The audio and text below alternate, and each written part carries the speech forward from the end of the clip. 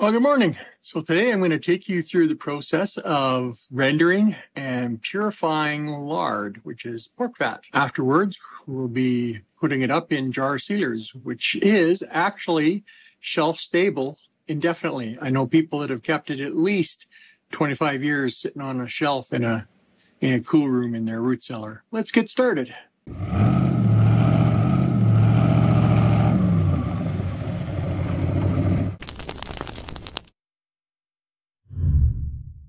Okay, so the first thing we're going to do is we're going to take some of our pork fat. All this together is about half of what we wound up with after butchering our pig in the spring. This is what we wound up with. Now this actually comes from one of the roasts that we did recently. So we can take all of this stuff that we've been saving. And had this the big packages were frozen. So all we're doing is we're just throwing this into this pot. And then we're going to add some water.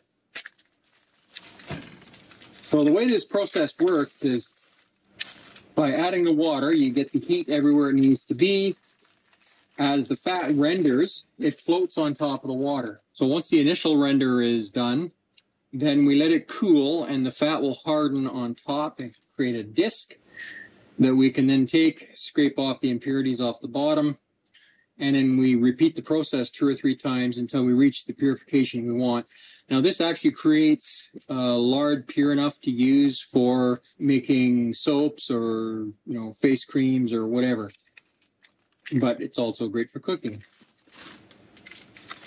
So you can see we just got a whole bunch of stuff all kind of glommed together. We're just going to break it up a little bit as we put it in the pot here. So that was a nice fat pig that we had. So we definitely had lots of pork. I've got 2 or 3 more big packages sitting in the freezer. Now you obviously don't have to do so much of this at one time. So this is one really big chunk, so I'm going to actually cut this up a little bit. Now you don't have to do this huge amount that I'm doing. You can do, whatever size pot you have, just, do the appropriate amount for the equipment you've got.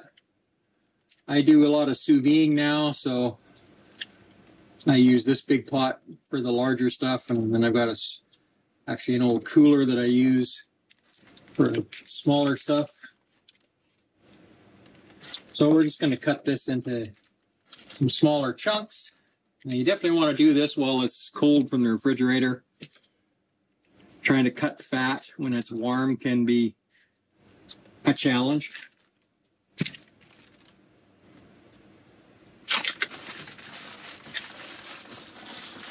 Okay, so we're just going to put water in here. So I ran the water out of the tap as hot as I can get it. And we're just going to put in enough water until it actually buries the fat in here. So we'll definitely have to get some more.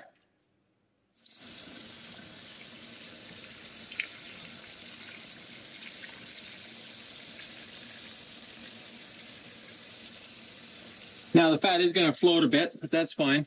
That's okay. If you push it down and there's lots of water over top of it, then you're good. At this point, we don't really have to do anything to hold it down. It should still all melt. All we're going to do now is we're going to turn our burner on medium heat. And we'll just slide it over the burner. Okay, so basically we're just going to let that do its thing. This is going to take probably 3 or 4 hours. But we're just going to keep rendering this out. We'll see you back here in a bit. Okay, so we're a few hours in, and you can see it's starting to render a bit. What you want to do is make sure that it's not boiling too fast. So I actually just turned this down. It was boiling pretty vigorously. You just want a very slow kind of a bubbling. I've turned it down from medium to about 3.5, 4. And then you want to go in every once in a while and just kind of bring some up a bit from the bottom. Just try and turn things over a bit so they're getting evenly rendered. And you notice there's a few little stray bits of meat and debris and stuff that are going to float in there, but we'll be getting rid of that later during the purification process. We'll check in with this a little later. We've let our lard boil away, render for about 18 hours or so, and it's pretty much ready to start to do something with. So let's get started. Now you can see here, we've got just little tiny pieces and debris left. Now there is still a little tiny bit of fat in here, but there's not really any more going to render. When I checked this about 4 hours ago, it was all basically the same size. But you'll notice that it's kind of sinking below the surface. So once you reach that point where it's sinking below the surface like this, then you're pretty much done. But we're not going to throw this stuff away. We're actually going to save this and turn it into crackling. So you're going to want one of these. It'll make life a lot easier for you, but you could use a strainer for this part. So we're just going to get as much of this stuff out as we can. Shake it off a little bit. So I'm just going to throw it on a plate with some paper towel here. Looks like we're going to have lots of nice crackling out of this. I don't know if you've never tried it, but basically you just fry it up in a pan until it gets nice and crispy. There's actually a lot more bulk left here than I had thought, but it just wasn't rendering anymore. But what we might try is after this batch is done, I may try putting this in some fresh water and see if I can render some more out of it before we start turning it into crackling. The nice thing about this method of rendering, as opposed to doing it in an oven, is this is a much gentler method of rendering, and you get a much purer end product. Or so I've been told. I've never actually done it this way myself. When I grew up on the farm, we always did it in the oven. And, you know, you're always having trouble with some of it getting burned. So we want to really go through this and try and get all the particles out that we can. And that'll save us doing more filtering later. The more we can get out now. I think that's about all we're going to get out of this. So now what we're going to do is we're just going to let this cool down. Obviously, we don't want to put this in the fridge. I'm not even sure if this would fit in the fridge. So we're just going to let this cool. I'll bring you back when we're ready for the next step. So everything sat for a while. So I actually took those leftover scraps and I put them in a plastic colander here.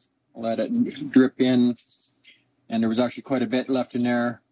So I've never actually used this particular method before, so I kind of made a mistake. When I was putting the fragments on the paper towel, I was thinking that was more just moisture and stuff that was clinging to them. But I actually wound up losing a fair amount of the towel that way. So definitely don't do that. What I'm going to do here is, this isn't rendered as much as I had thought it was. So it just wasn't rendering in the pot any further. So I'm actually going to take these leftovers and I'm going to use a smaller pot and start those and get some more rendering out of that. And then we've got the bigger pot here, and you can see it looks like it's going to start to solidify fairly soon. And as I'm checking the temperature, it's cooled down enough I can get away with putting this in the fridge. That's what I'm going to do. This is going to go in the fridge, and this is going to go into another pot, and I'm going to continue rendering that out.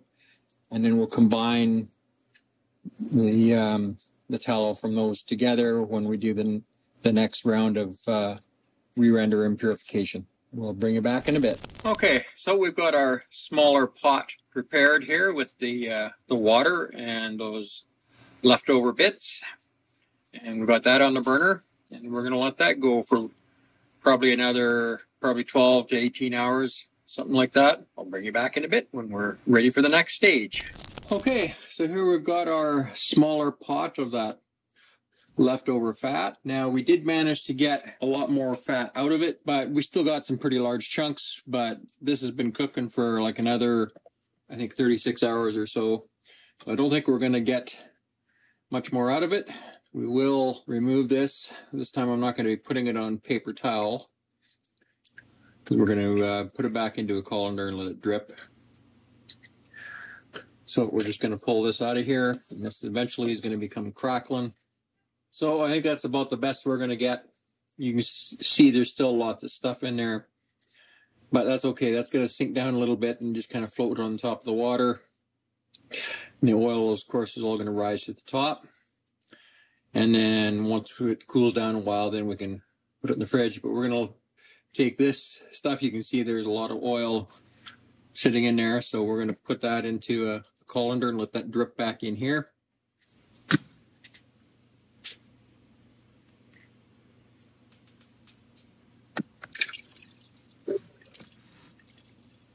So every once in a while we'll come in here and we'll just kind of stir this stuff around. So it may not drip as long as it did last time, but looks like we still got plenty of left for a nice feed of crackling. I'll bring you back when we're ready for the next step. So both of our pots with the trimmings that have been rendered have been sitting in the fridge. So now we're ready to start working on purifying them. See if we can pop this loose here just by pushing on the edge. All right, pushing on the edge isn't going to break that loose. It's probably a pretty thick cap here, so we're going to have to just take a little paring knife and cut around the edge. Okay, now we can just tip this. Oh, look at that. Look how thick that is.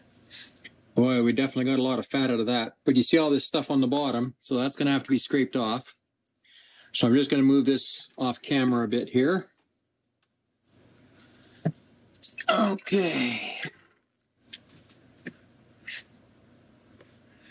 So these are basically all the little bits that were just floating on top of the water itself. So they were in the interface between the water and the rendered fat. We're just going to scrape what we can by hand here, and then we'll get a knife and scrape the rest. So we're just going to throw this away. This is all just crud. Okay, the surface is really rough, kind of undulating here, so we're just going to use a small spoon, and we're just going to scrape a little more of this off, get this cleaned up. So you notice as we're scraping this stuff off, how nice and clean and white it is underneath.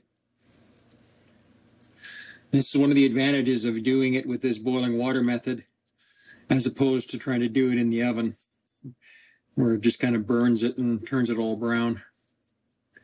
Now, flavor-wise, you know, if you're only using it for cooking, I suppose that's okay. But if you're going to use it for other stuff as well, or if you want to use it for baking, you don't want that coloration to it.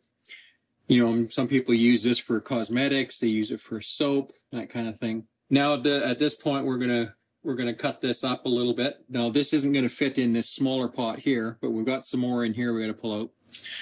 So I'm just gonna have to clean up this other pot. I didn't scrub it real super clean. I just dumped everything out and rinsed it out really good and wiped it down with some paper towel. I mean, it was just basically fat and water that was in there. So now we're going to cut this up a little bit. I'm going to actually take this opportunity to use my big breaker knife that I just got in. This is mainly for butchering large pieces of meat. So if you want to get like a whole standing rib roast or something and turn it into ribeye steaks, it's a knife like this that you're going to use. I'm trying to do this with a smaller knife. I mean, you could do it, but it just wouldn't be that easy. So I'm going to just cut this into quarters here. Okay, I'm just going to throw this back in the pot, along with some fresh water. And we're just going to remelt it. And this is going to get more of the debris out of it and purify it more. Now, if you want to really get it like super, super clean, you know, if you're going to make cosmetics or something, after it's melted, you might want to run it through some cheesecloth. We're not going to be making cosmetics, so I'm not that much worried about it. So now we've got our other pot where we took kind of the leftover bits initially from the big one, and we had more left over than I thought we were going to, so I'm just going to add this to the mix. So you see we didn't get nearly as much, but we got a bit. So we're going to clean the debris out of this as well. Now we do have a few little chunks that got away from us of pure fat in this pot, so we're just going to dip those out by hand. Throw them in with the remelt batch here. We got about as good as we're going to get. And we'll just kind of fold this up, don't need to cut it. And we can throw that in the pot. Okay, I got to clean up a little bit before we go to the next step here. So we got the cleanup done there. Now we're just going to add some water. I'm just putting in straight hot water from the tap, just pure hot water. This comes out of the tap about 125 degrees Fahrenheit.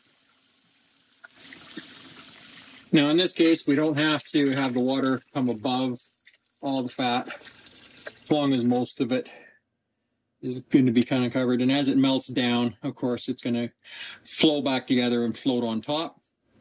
So that's plenty of water. Okay, once again, we're going to put it back on the burner.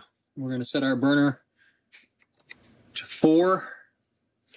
And then once it starts bubbling, I'll probably turn it down to about 3.5. We just want that slow bubble, because we want this to melt and then reform into a layer on the top. And this is going to once again get more debris out of it. So you saw all the debris we had this time. So next time, there should only be a tiny little debris that we have to scrape off the bottom. I'll bring you back on the next stage. We're ready for the last step of canning our lard here. So let me show you the equipment you're going to need. You don't necessarily need all of this, but this will make your life a lot easier if you've got it. When we pull the lard out of the big pot that's sitting in the fridge, of course, we're going to scrape off the bottom again like we did the other times. And then it's going to get chopped up and put in here. And once it's put in here, then we've got this canner pot, and we're going to take this frame and we're going to put it in. Actually, this is for when you're normally canning. You set the jars in here and you can pull them up. But we're going to put it in upside down. We'll put about this much water in here. And in this pot, going over top. And basically what we're doing is a big double boiler so we can melt the lard. The lard in here is going to be just pure lard. That's why it needs to be done this way, because we're not doing it in actual water.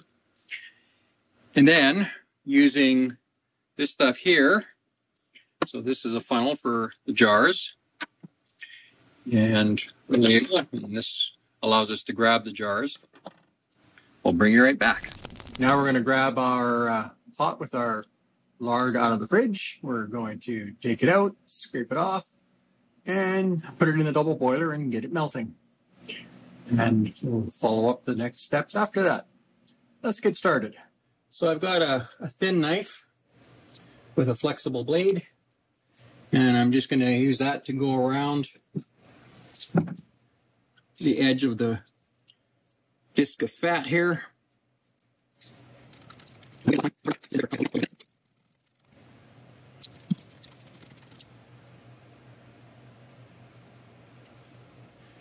So I'm just going to tip it over into the water. It's not going to hurt it any. So I can get a grip on it here. Get something down there to grab onto it. Don't have enough water in there to tip it far enough. There we go. Okay.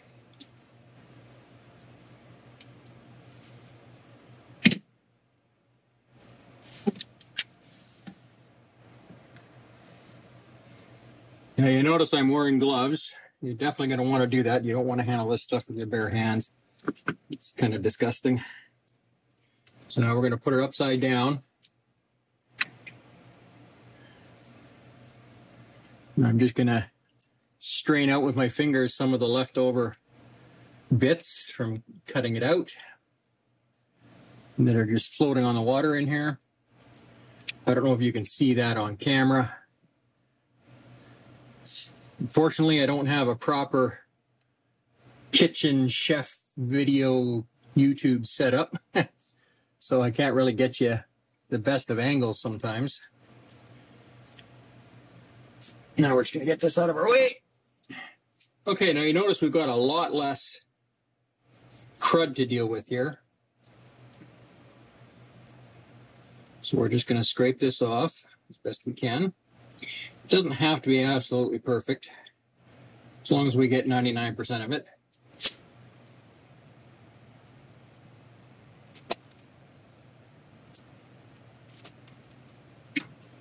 I'm just going to grab our knife so we can get a little more scraped off here.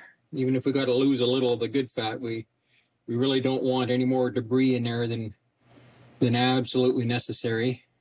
Now, if you were going to use this for cosmetics or soap making or something, you might want to do the last purification step that we did one more time to get it absolutely 100% pure. For our purposes, it's just really not necessary. So I'm just going to grab my big breaker knife here. And if you're interested in getting a big knife like this was actually a pretty reasonable price. I only paid about a little over $100 for this. I'll leave a link down in the description where you can pick one up. This is the Victorinox 13-inch breaker knife. Now, I got this originally, for cutting up big primal roasts and that kind of thing. Get like a whole rib roast and cut it up into ribeye steaks, that kind of a thing. But it comes in handy for all kinds of things. So I think that's going to do it. And we're going to take these pieces and put them in a smaller pot that we can put in our kind of double boiler setup here.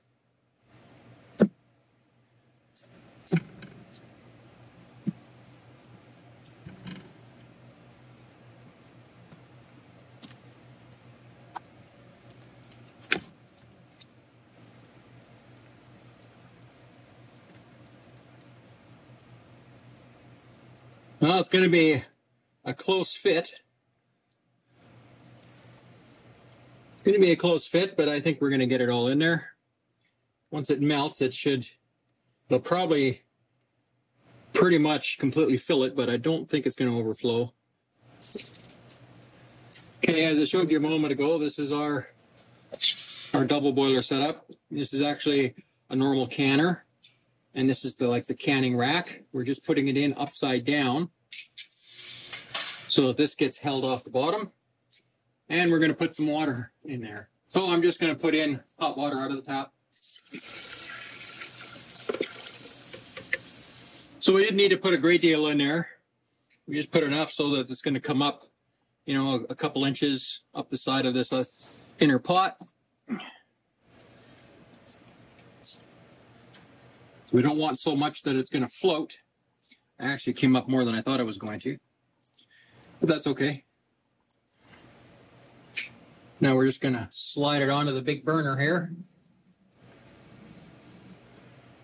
And we're going to turn this onto a medium heat. And then once it's come to a low boil, then we're going to turn it back down just a little bit, probably to 4 out of 10.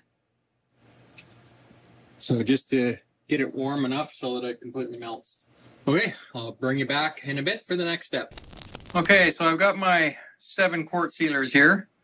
So I got them laid out, spaced enough so that when they're hot, I can grab them with the pot holder and not have an issue. And we don't want them touching each other.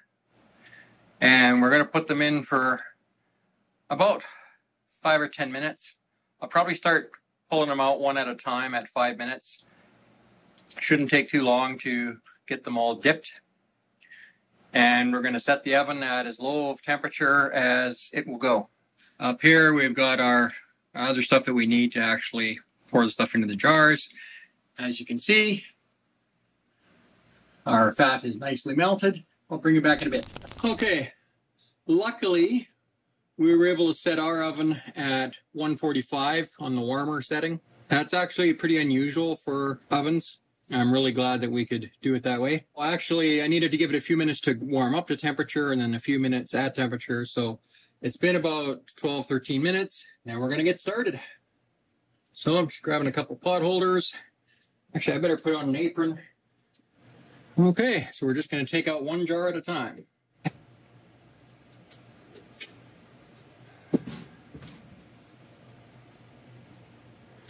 And we'll put it in the funnel. And we'll get it nice and close here.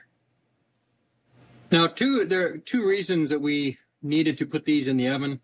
One, we needed to sterilize them, and 140 degrees will do that. We're at 145, so they're sterilized now, and completely dry them out in case there was a little moisture from washing them. Plus, we don't want to pour, the hot lard into a cold jar, or we could crack the jar. So that's why we went to the trouble of doing that.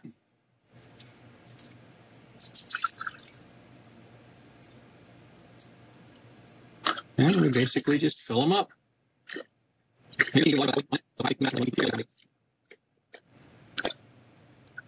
So basically we want to fill this up basically to the bottom of the funnel, which is leaving about not quite a centimeter of space below the threads. So you want that little bit of space in there so that the air has room to contract a little bit. Oh, I might have got a little too much in there.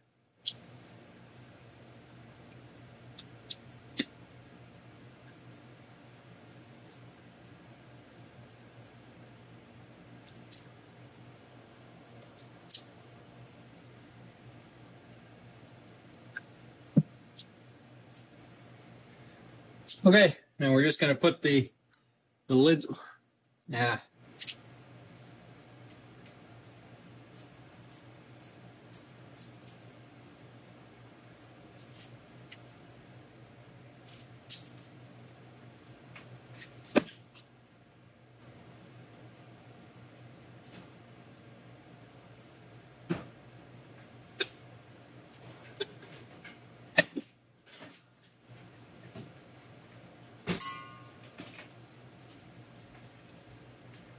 Yeah, I just had to grab a little vinegar here. We're going to wipe the tops of the jars just to make sure there's no bacteria or grease on there.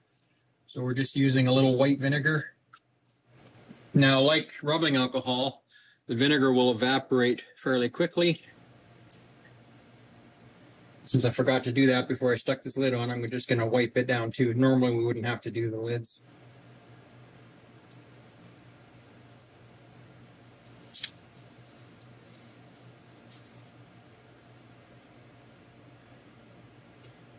Okay, so we're just going to tighten these down, and because the oil is hot, that's going to create the very slight amount of vacuum that we need as it cools down. So you don't have to actually go in and do the normal canning routine where you put it in the canner and boil it and all that kind of stuff. That's completely not necessary. And once these are set, put them in a fairly cool, dark place, and they'll last on the shelf for at least 25 years. And I personally know of someone who's got some that's been sitting 25 years in their root cellar.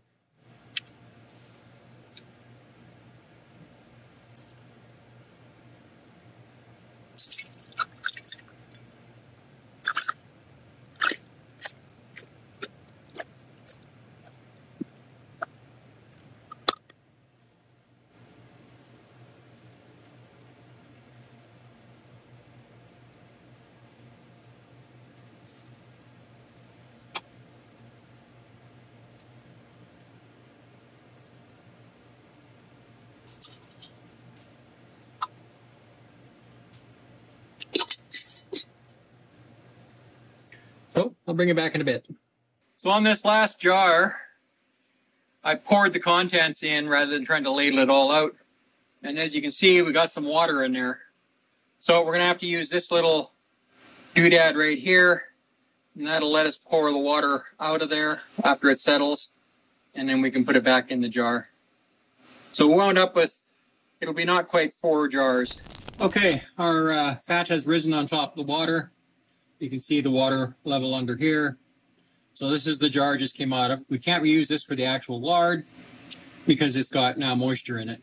So I'm just going to use that to pour off the water. So we just very gently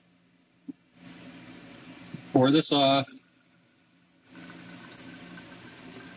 This lets us pour all the water out. And we let it go a little bit until we get pure fat. Now we're just going to let it settle for a little bit longer, just to make sure we've got all the water out. Now later, once this sets, we can take the little bit of fat that's going to harden on top here, and we can peel that out for use. I'll just stick that in the fridge and I'll use it for immediate cooking over the next few days, so I don't have to worry about how that's going to keep. Well, I don't see any water settling out of there, out of this I mean, so I think we got it all. So I'm just going to grab another jar out of the oven here. I didn't turn it off.